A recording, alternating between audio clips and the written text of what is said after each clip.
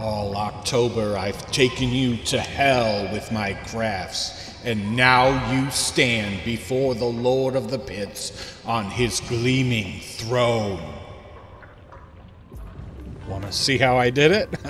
Check it out after the drop.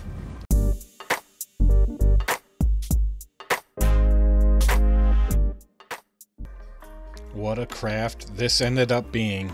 I had so much fun, faced some trials and tribulations, came out the other side.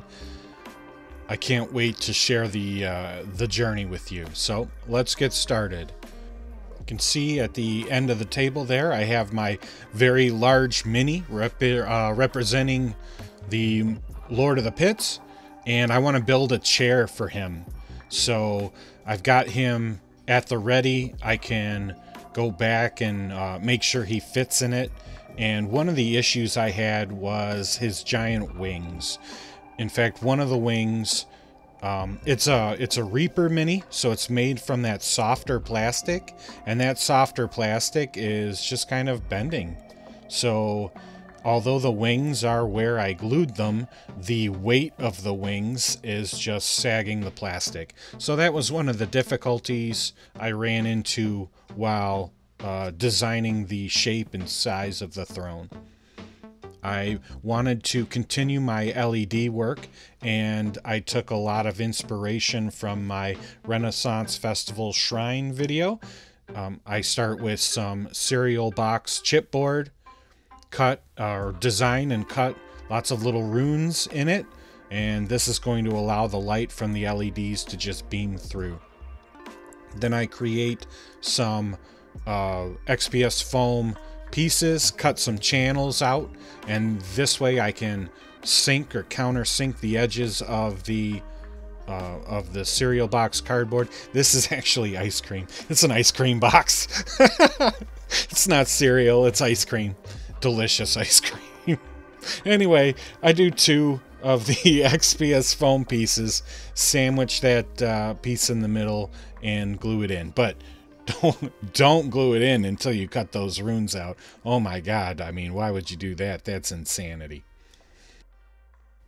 I've only got a little bit of the rune cutting footage.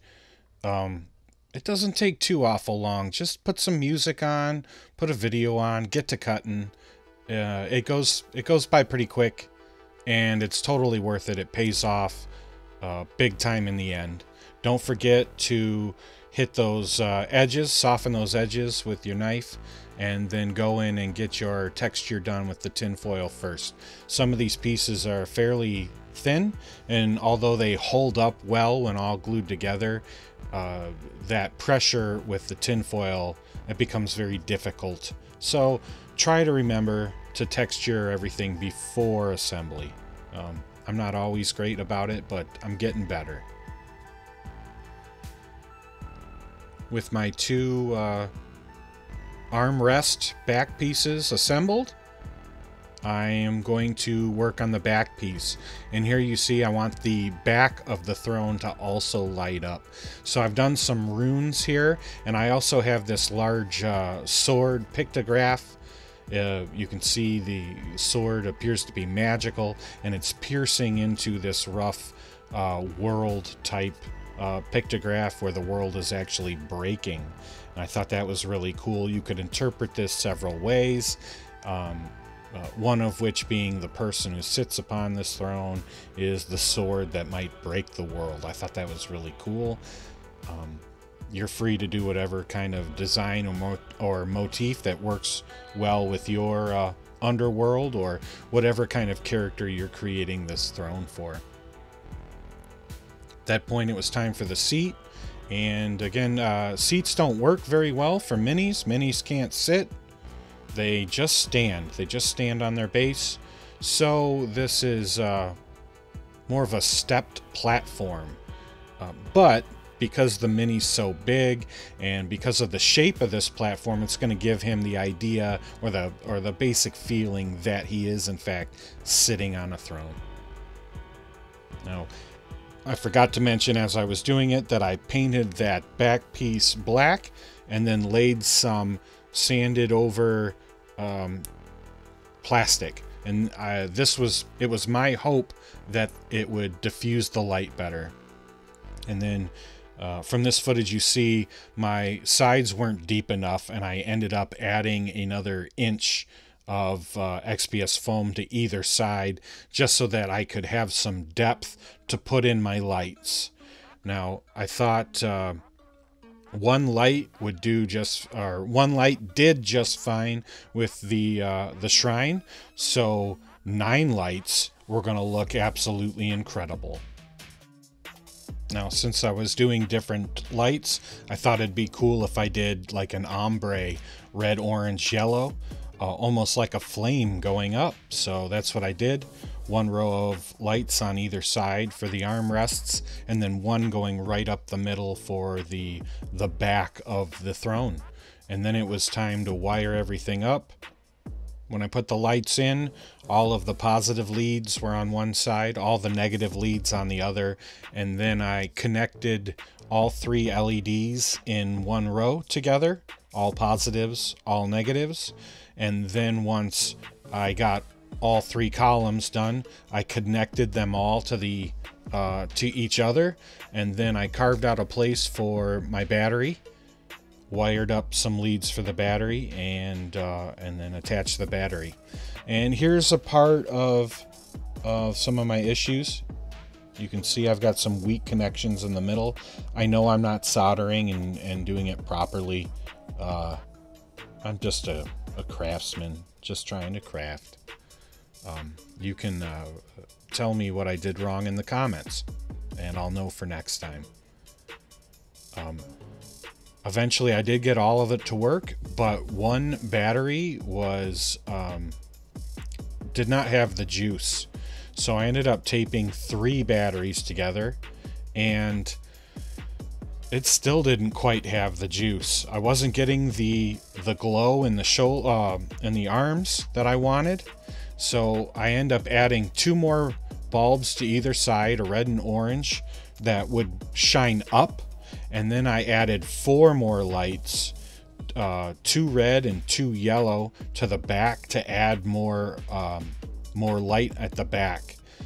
And oh man, what a pain it was to like wire new stuff into already wired stuff that I never planned on adding more wires to. But I got it working. Yep, I got it working. Here's some pictures of the base, then wired in to the top with the additional wires on the top. And boy, it's really looking good. But here's a tip from me to you. Tinfoil. Here are some of the things I did to make the lighting pop.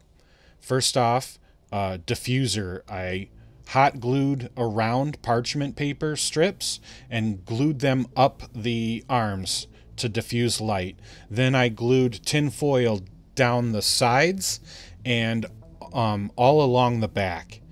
And then finally, I stole a larger battery pack from a dollar store set of lights and put that in there. All of these things combined, the stronger battery, the parchment paper for diffusing the light, the added lights, all this stuff together was enough to really make the light beam, absolutely beam through this throne. It lights up even on the table in the middle of the day. It is gorgeous. It was absolutely worth all the work, and I'm real excited with how it turned out. I had to clean up the bottom with some trim, but what ended up, being a pain in the butt at first and ends up really making the throne look great. These little trim pieces here.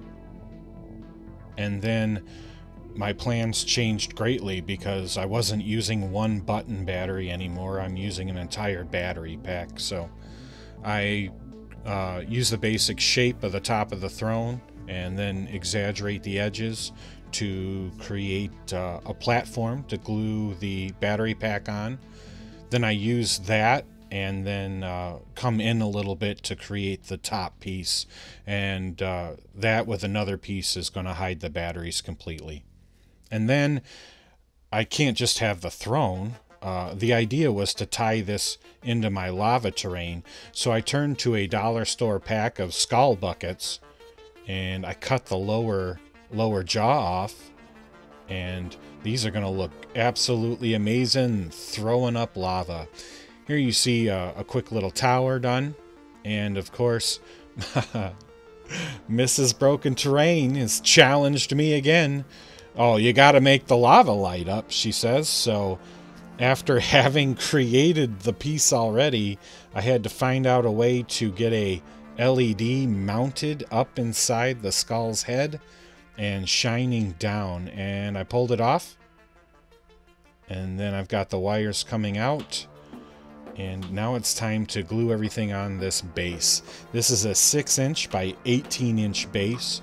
This is going to fit my 6-inch by 6-inch lava tiles. And these two towers with the skulls are going to be throwing lava up, and they're going to fit right in with the river pieces of my tile set.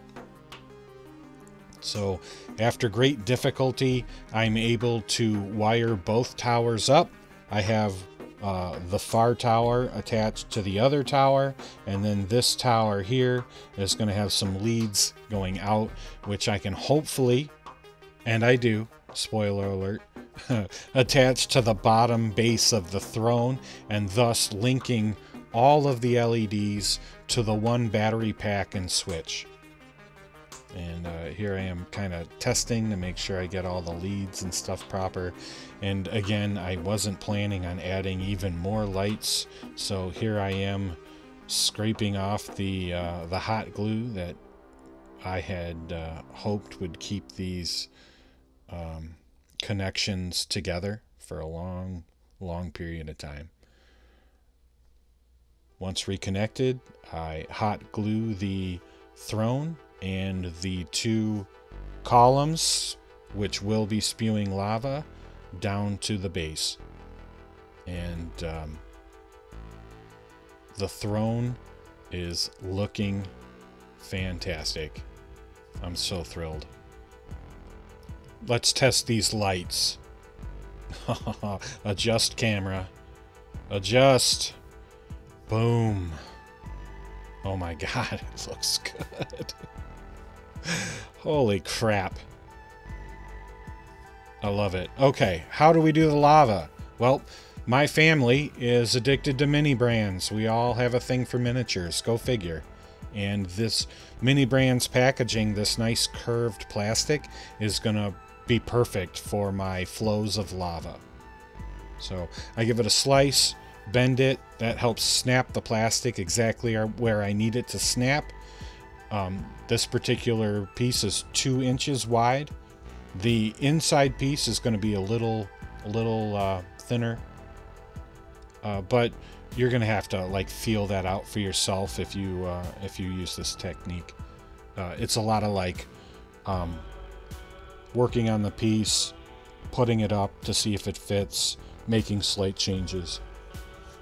On this piece here, you can see I've tapered the top from the bottom, and this is going to give me these little slivers of plastic.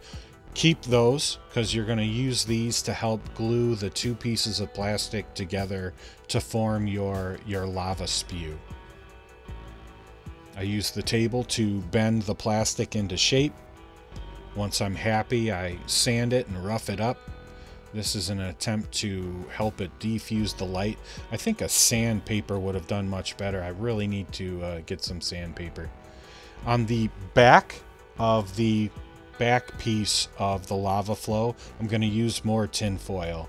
This is going to help the LED light the entire stream of lava up, not just light emanating from the top. Then with a little hot glue and the help of those slim triangle pieces, you're able to hot glue the two bits together. And then a little more tin foil on the bottom where the light hits, and that's just going to help, you know, reflect that light all the way up and really light that column of lava up. Then, a lot like the tiles, you're going to go over with hot glue and create this texture. I tried to do a pouring type texture where the lava was oozing down. I'm going to do that for both sides, so both sides have lava, and then I'm going to go in and add lots of bits and pieces.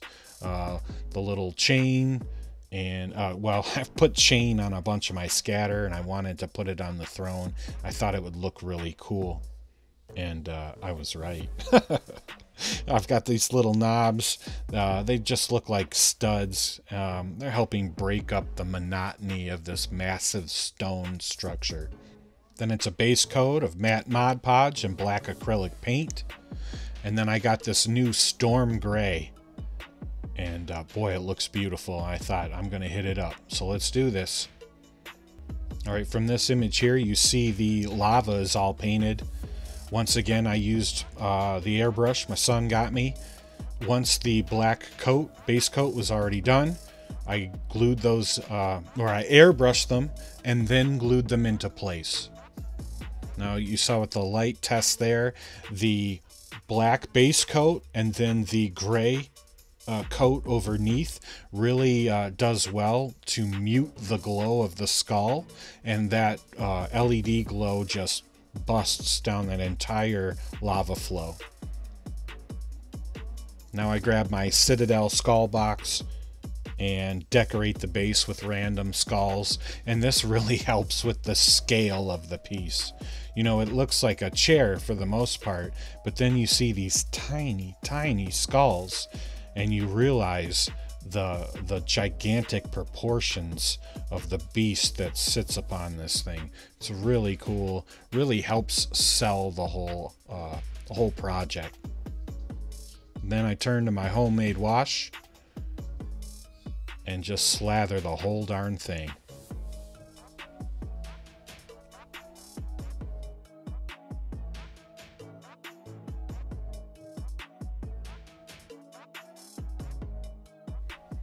I'm going to go in with some gunmetal gray and hit all the chains, hit those little studs on those big stone obelisks. Every time I move it, the chains wiggle. I love it. I didn't show you me putting down those supports, but it links the two side pieces to the throne. It gives me a really cool place to wrap some chain. They structurally hold the whole piece together a whole lot better, and they look really cool with the chain on them, so a win-win. Then we're going to hit the whole darn thing with a dry brush of granite gray. I had a ton of fun with this project. I really pushed myself, tried some new things, and I really think I'm better for it. And I've got this absolutely magnificent piece, and just in time for Halloween. Happy Halloween if you're watching it the day I release, and if not, hey, happy Halloween all year round, right? Keep a little spooky in your heart. Thank you so much for watching. Appreciate it. I'd love to beat last year's Halloween video, so share the video with family and friends. I'd really appreciate it. If you like it, give it that thumbs up, please. And if you want to see more stuff like this, go ahead and hit that subscribe button.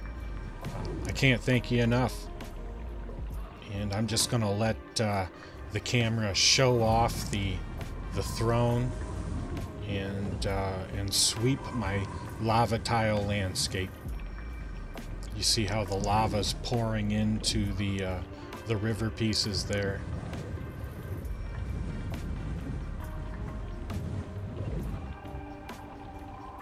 What a wonderful piece. I hope you've enjoyed the Hellscape October, starting with the tiles, then the scatter terrain.